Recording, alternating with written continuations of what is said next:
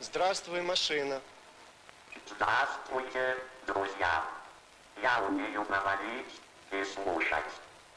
Выполняю арифметические действия с целыми положительными трехзначными числами. 3. 3. Сложить. Сложить. 4. 4. Отвечай. 7.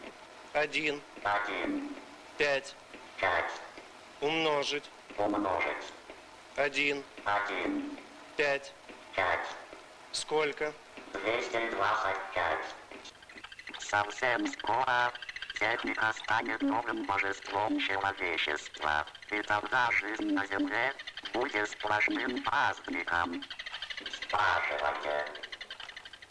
Мы все воспитаны в большом уважении к науке, но мы забываем, что развитие науки – это не только торжество великих идей, но это и драма глубочайших заблуждений. И вот одно из таких, пожалуй, самых больших заблуждений и тупиковых направлений научной мысли наших дней, это, я бы сказал, своего рода алхимии XX века, оказалась вот эта попытка математически решить проблемы социально-экономического развития страны.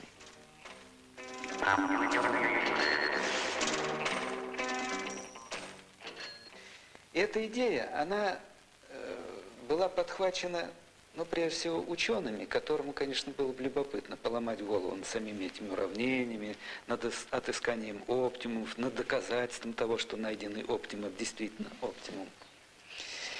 Ну и очень ко двору пришлась она управленцам и полновикам такого бюрократического толка. В самом деле, вместо изучения конкретных ситуаций ввели данные в машину, нажали кнопку и на дисплее получили результат. Быстро, хорошо и, главное, никакой ответственности. Потому что кто же будет спорить с наукой, с современнейшей вычислительной техникой?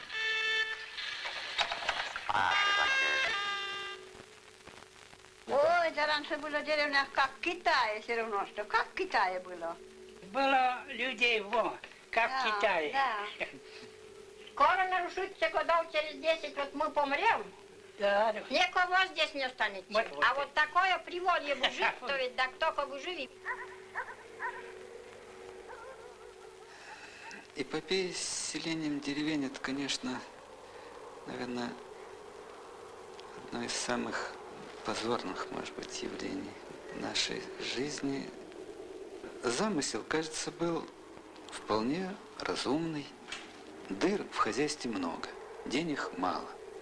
Закон экономии – первый закон жизни. Вот и возникла такая идея. Давайте мы закроем мелкие школы и больницы и сосредоточим все это в крупных селах, и тогда и дорог не надо строить, и магазины там не нужны. Посчитали, стали это осуществлять.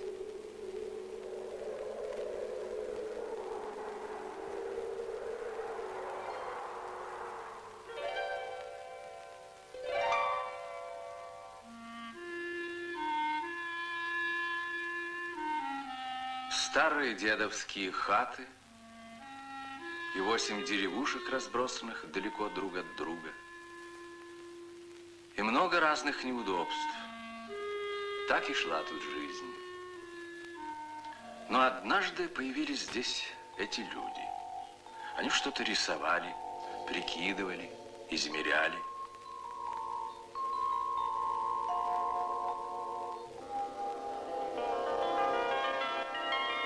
Прошло 2 года, и вот приглашаем вас в новый поселок колхоза «Серп и молот».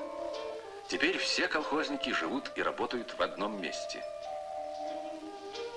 Словно из озерных глубин поднялся Дом культуры. В центре жилого массива расположился административный корпус. Мы увидели прошлое колхозного села. Увидели настоящее. И от души поздравили колхозников с большим новосельем.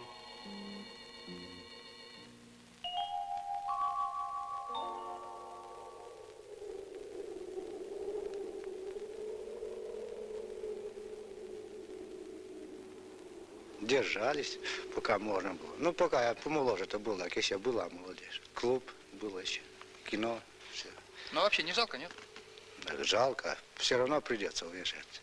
Здесь молодежь вообще жить не будет. А нынче молодежь, когда у нас уходят с 7 лет, они уж прошли все огни и воды и медные трубы.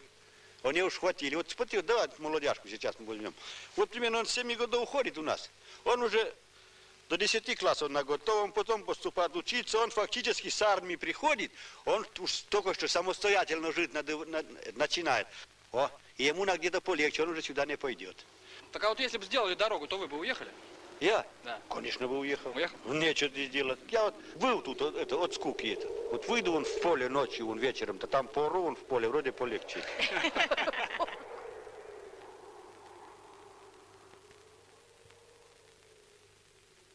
Вот эти маленькие деревеньки, на которых вообще-то ведь очень многое держалось, лишились рабочих рук. Земли остались без хозяев, заросли лесом. Экономия мизерная, если она была, а потери неисчислимые. Ну и нравственный урон. Ведь, понимаете, ну, получалось как это, перемещенные лица, да, так сказать, не по своей воле. Вот так вот, извольте очистить помещение. Люди жили, корни тут, могила предков, все. И вот, значит, раз. Такая местность, понимаешь, поля хорошие. Раньше урожаи были такие хорошие тут. Сенокосы были хорошие. А сейчас все нарушается, все зарастает. Глазиха, Балуковская, Давыдовская, Дор, Андреевская и Пашинская. А люди все престарелые.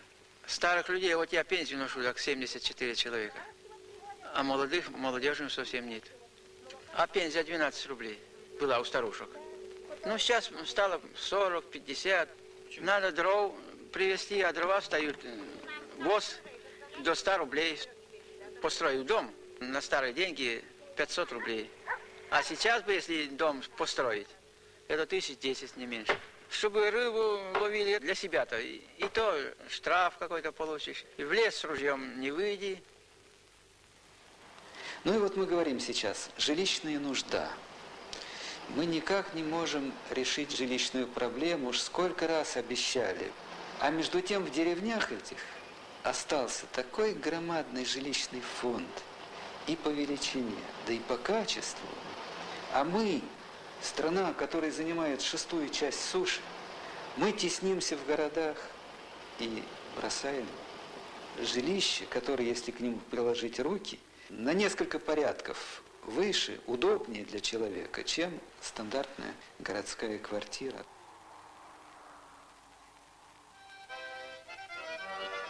В основе-то того, какой дом нужен человеку, лежит народный характер, народная философия, народное мировоззрение. А вот когда мы решили облагодетельствовать людей, дать им хорошее жилье, не спросив, что с их точки зрения является хорошим, то мы, в общем, тут совершили традиционную ошибку бюрократов и технократов.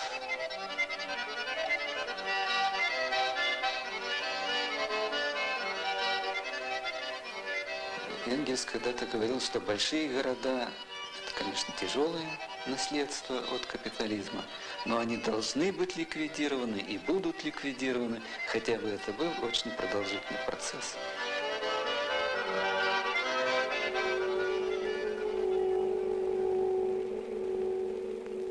Земли много у нас запустили. Около 1000 гектар.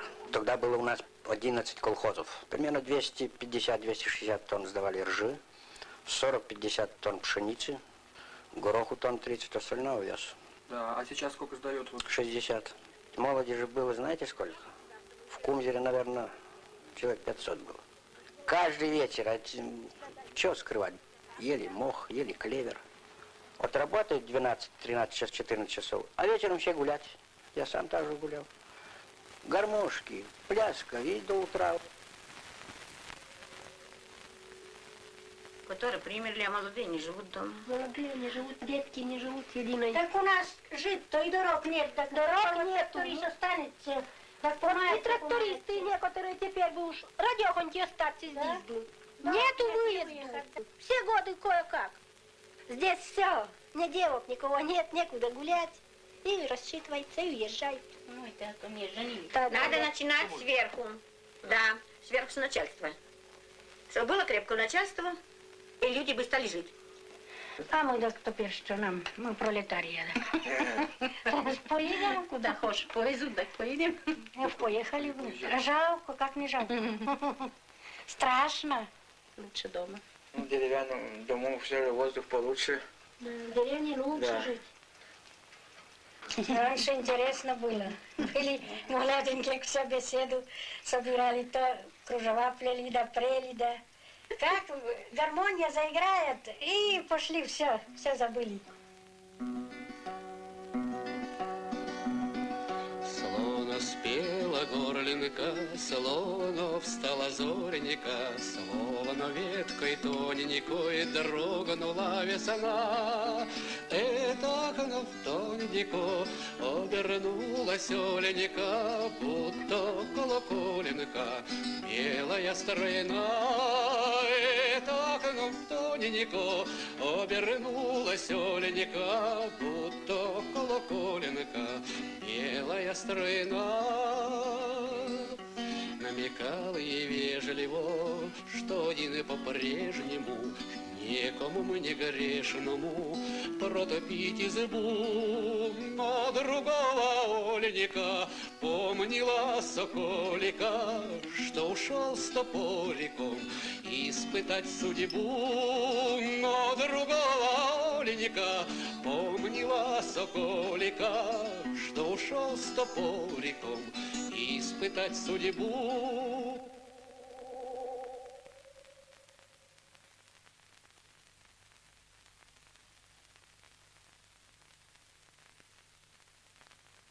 Все это проходило в значительной степени стихийно. Но если вдуматься, то за этим стоит причина гораздо более глубокая. Это экономизм, идеология экономизма, когда мы думаем не о жизни людей, а о деньгах.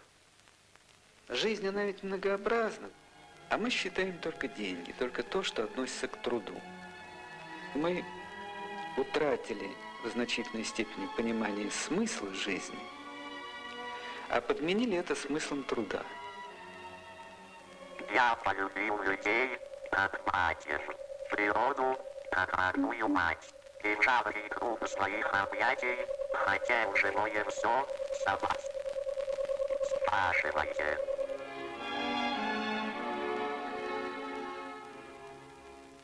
Через 10 лет здесь, не только здесь, а вообще все деревни, никто не останется.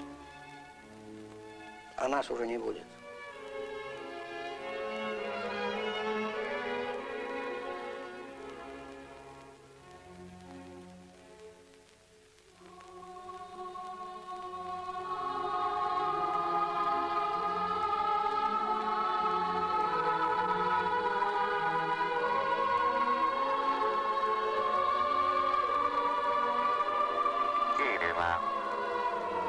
Жилище, машина. Спрашивайте. Спрашивайте. Спрашивайте. Раньше здесь море был, а сейчас никто не верит. Кто верит? Никто не верит сейчас. Я сейчас нахожусь на дне самой глубокой, всегда который народ считавший самой бездонной реки Амударьи. Амударья называлась у нас вечной рекой. Вода в жизни народа как кровь. Амударья была единственной кровяной артерией, которая подарила жизнь всему нашему региону. Если эта кровяная артерия иссохнет, то будет, конечно, прекращаться жизнь. Вот сейчас я смотрю на песчаные холмы, которые поднимаются с дна реки, с дна Аральского моря. Я теперь окончательно верю. Эти козылкумы, песские козылкумы, песские каракумы, тоже когда-то были днями морей. Аральское море. Миллионы гектаров можно было бы оросить водой Амударьи, бесплодно уходящей в этот огромный водоем. Скоро вся пустыня примет новый, невиданный ранее облик. Здесь, у Тахиаташа, огромная плотина перегородит Амударью. Не вся вода реки будет попадать в Аральское море. Оно станет меньше, и на сотнях тысяч гектаров отвоеванных у моря земли зазеленеют хлопковые поля. У головного сооружения будет построена мощная гидростанция. В среднем течении вторая, и в нижнем течении третья, дающий ток промышленным предприятиям, колхозам и городам. Великая стройка коммунизма позволит оросить 1 миллион 300 тысяч гектаров новых земель и обводнить до 7 миллионов гектаров пастбищ. На 500 тысячах гектаров поднимутся зеленые лесонасаждения, возникнут новые колхозные селения, города. Наступление на Каракумы уже началось.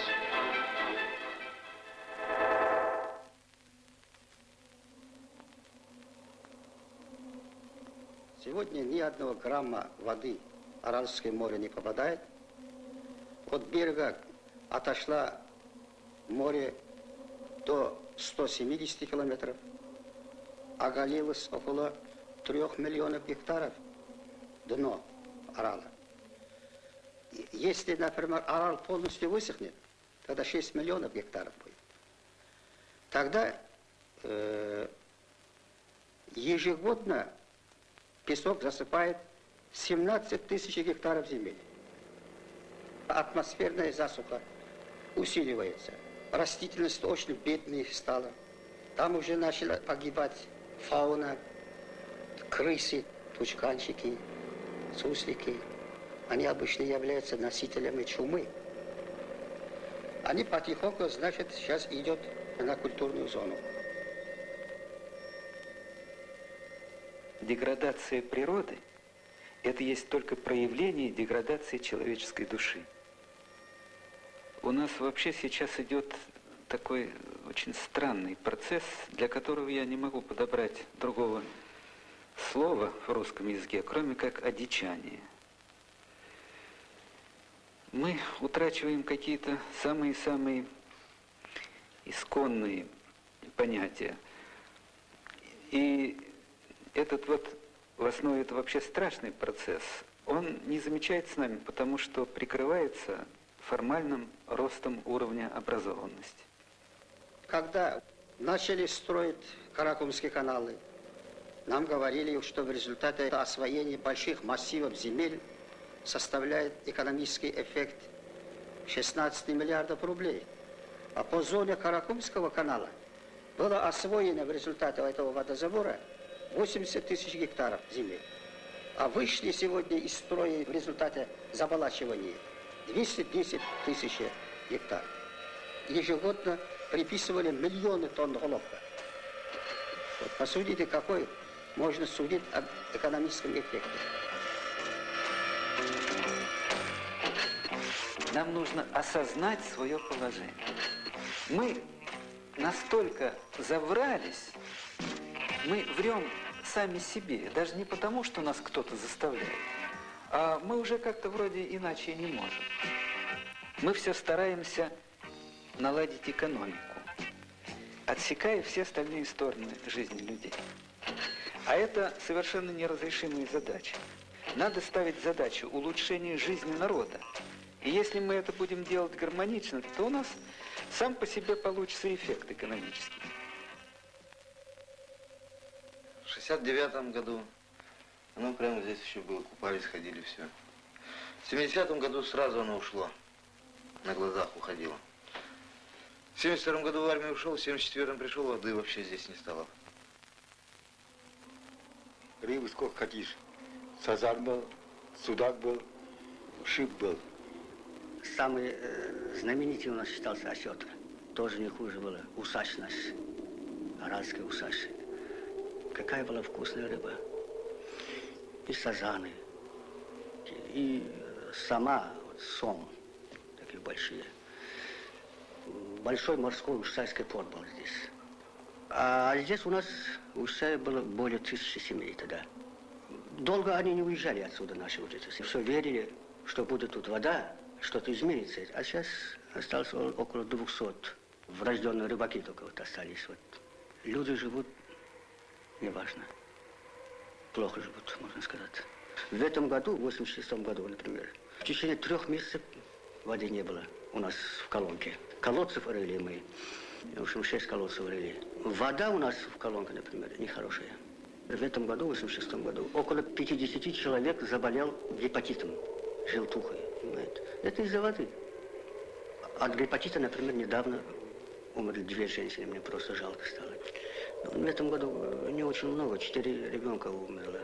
Неужели так могли, понимаете, доводить до такого состояния? Неужели, где же были все-таки ученые, где же, неужели так никто не знал, что вот такое состояние будет у нас?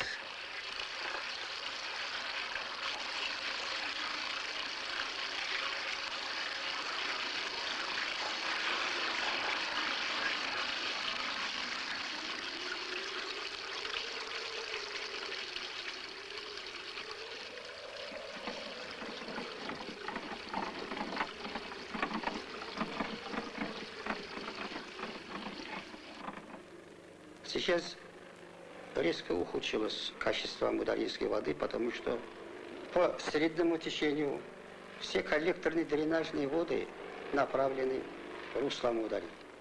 Соленость этой воды доходит до 2–2,5 грамма на литр. Но говорят, когда 1,5, это национальное бедствие, говорят. Причем это не только соленость, но пестициды здесь, депалянты. Все со всеми химическим составом. Воду пить невозможно.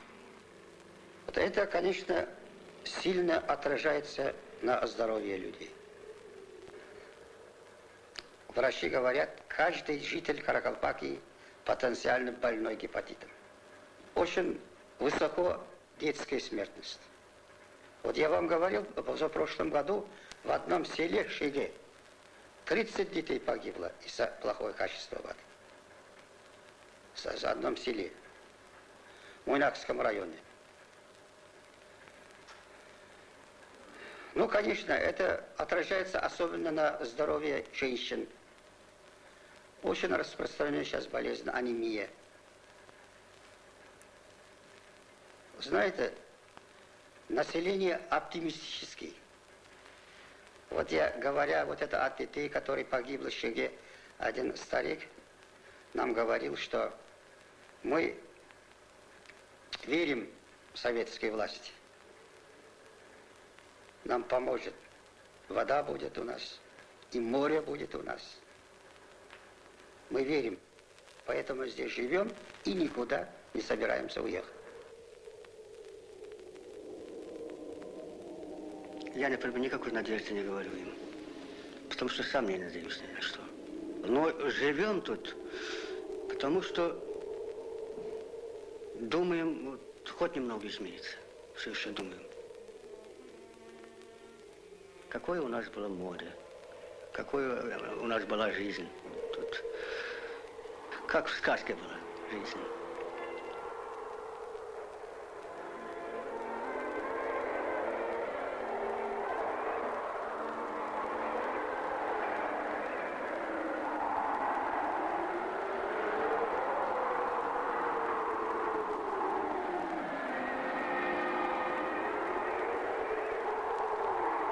А к 2011 году от этого уровня только вот эти куски останутся. Куда народ поедет, я не знаю. Это дело, наверное, не наше. Мы куда угодно пойдем. Хотим только вместе поехать со всем аулом. Мы все тут как родные. Хотим совместно, поближе к воде, понимаете.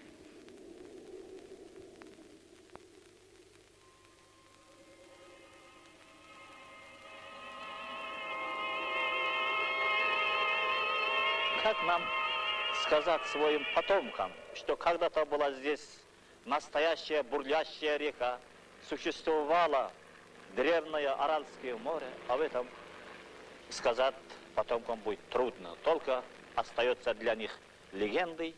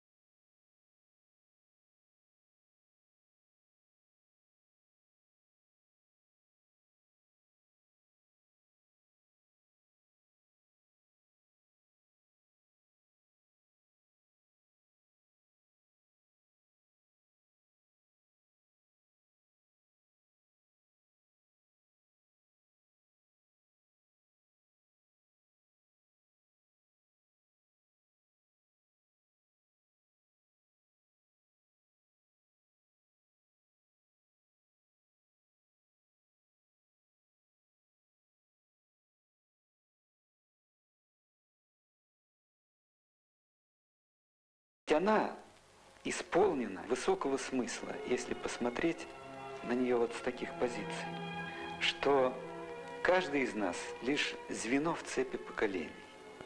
От наших усилий в значительной степени зависит, каким мир будет сегодня, каким он станет завтра. И вот если так посмотреть, то окажется, что жизнь каждого из нас, она исполнена глубокого, воистину вселенского смысла. Экономика должна быть пронизана сильным нравственным началом. Без этого это вообще не экономика. Без этого это будет теория разорения страны. Море, пустыня, песок,